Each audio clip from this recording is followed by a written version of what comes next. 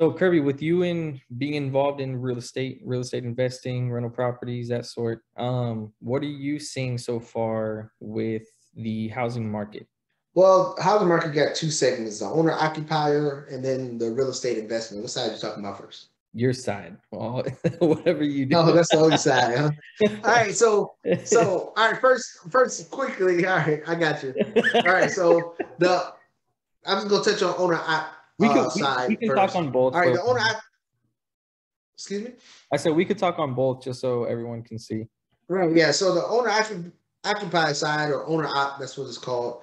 Um, that market is slowing down drastically. And the reason why it's slowing down drastically is it used to be 2020, 2020, 2021. You know, it was bidding wars that was sending the prices up super high. Uh, it is still houses that's priced above the level that they should be, way overvalued. But now the price that's slowing down the demand is the interest rates has driven high also. So if somebody could afford, let's say, a $300,000 house when interest rates was at 3% and they was paying like $1,200-$1,300 a month, and then now interest rates is at 6.5% and they're paying almost $1,800 to $2,000 a month. Those people can't afford the same price house because the monthly payments are way higher. The value of the house can still be the same, but the monthly payments are too high and price them out of the market. So you don't see the extreme bidding wars that you saw back in 2020 and 2021.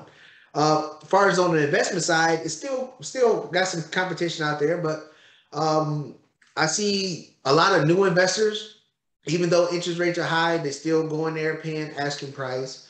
Um, Houses are sitting on the market longer for investment properties. Before, I would search the MLSs, I would search every avenue that I could, and a house would sit on the market for a day, maybe 3 days max. And I'm looking in different areas. I mean, I'm looking at different states, different areas, and I'm here in Florida, but I'm looking in Georgia, I'm looking in Texas, Oklahoma, I'm everywhere looking. But the rental properties wasn't staying on the market for longer than a week. That was like 5 years back in 2020, Right. 2021. If something was on the market for a week, it was like 5 years in a regular market, comparable.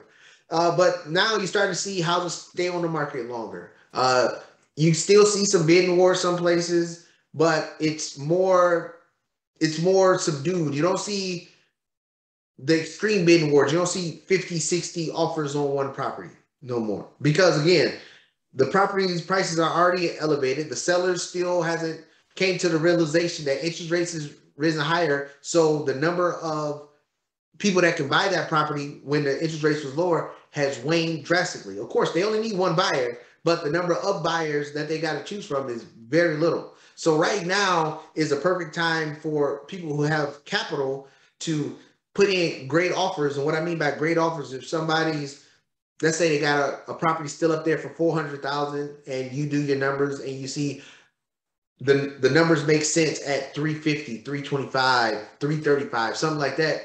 This is a good time to start putting in those lower bid offers. Before, if you put in a lower bid offer, they just laugh at you, and of course, everything was going for ask price. But now things are not moving as fast.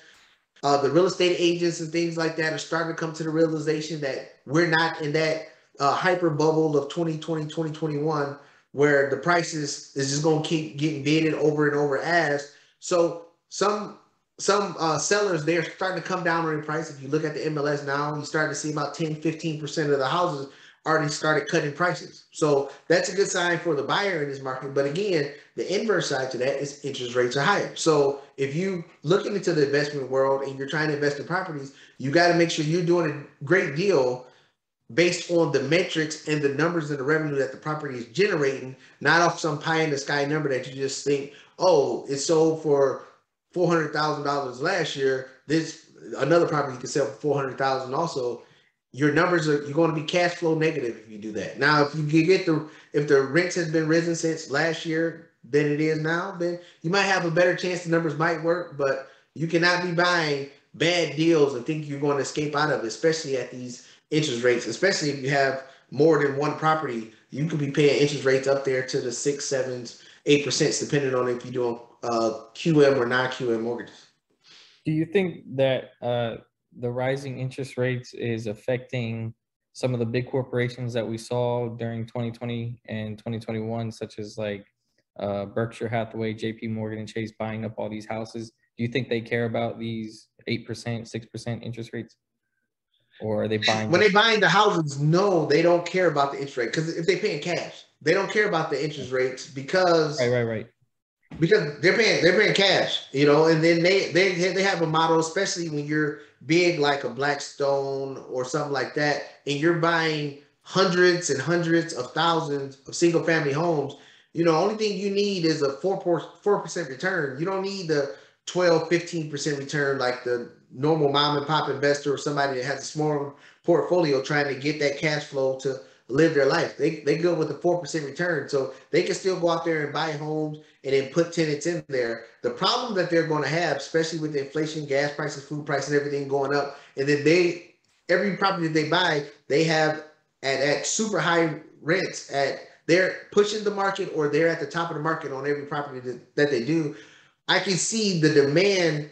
Well, not the demand. The demand will still be there because people will need a place to stay, but people's ability to pay those rents, I think that will slow down some. They will start getting delinquencies and things like that, and that will probably hurt their financial model. I don't know if it'll take 6 months, 2 years from now, but you'll start seeing that, because I'm seeing properties that was written in 2020, 2021, let's say for $1,200.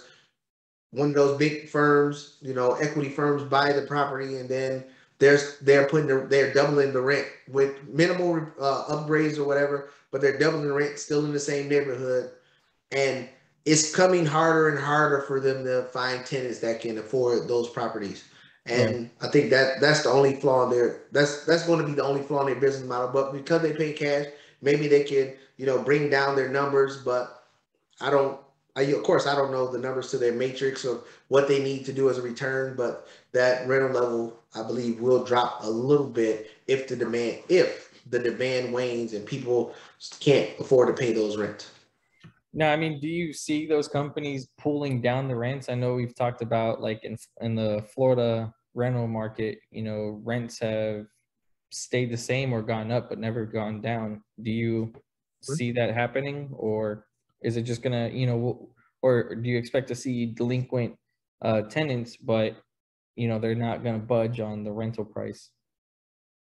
I believe we will see delinquent tenants. The reason why, remember, before now, most of the properties that was owned in Florida or around was owned by small companies or mom and pop investors. So they wasn't stretching the market on the rents. Right. So all of the rents that equity firms buy, all those houses that they buy, their rents are at or above what the market rate is. So they're creating the new market for what rent is. So the demand will, if the delinquencies pick up, they can keep the rent rates at where it's at. They're either gonna have one or two things. They're gonna have a lot of delinquent tenants, or they're gonna have people that's not going to rent in their places because the rent's too high. Because again, like I said, they're extending the market higher than it ever was. I have properties here in the Tampa area. The rents that they're paying now in that area, because equity firms came in there and drove up the rent, it's bigger than my projections what the rent would be in the next 5 or 10 years. We're already there today. Wow. So I don't know how many people are going to keep affording it, because the job market in the Tampa area is good as far as pay, but it's not great as far as we in Beverly Hills or San Francisco or something like that, where they're bringing in 6 figures and can pay, $2,500, $2,600, $3,000, $3,500 a month for rent. So we're not in that job market. So, I mean, we don't have a lot of tech heavy companies here in the Tampa area or nothing like that. So something has to give. Something has to give. So if the companies don't come down on the rents, what will they do? I don't know. Maybe sell, maybe, but I'm not sure. Right. Yeah, that's a good point, because I mean, that's one thing I've noticed is, all these rental prices are going up, mortgages are more expensive, and it's blowing up in the Florida market from you know, Central Florida down to South Florida. I mean, huge, like as if it's nearing California prices, but we don't have California jobs over here. No.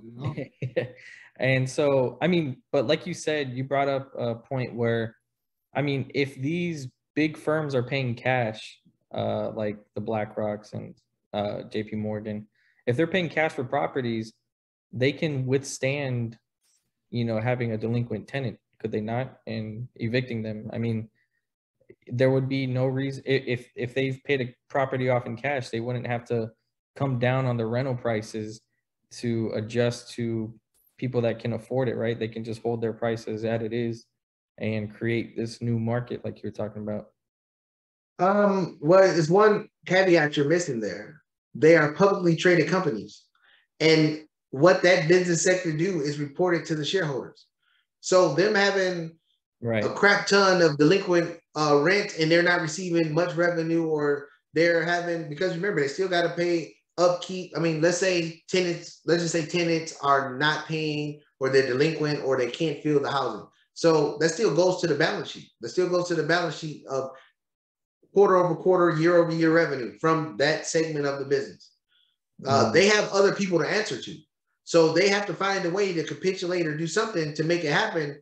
If it was just a private company, like I'm not going to say their name because I don't want them to try to sue us, but we got a private big firm out here. It starts with a P. We have a private big firm out here that buys a lot of rental properties.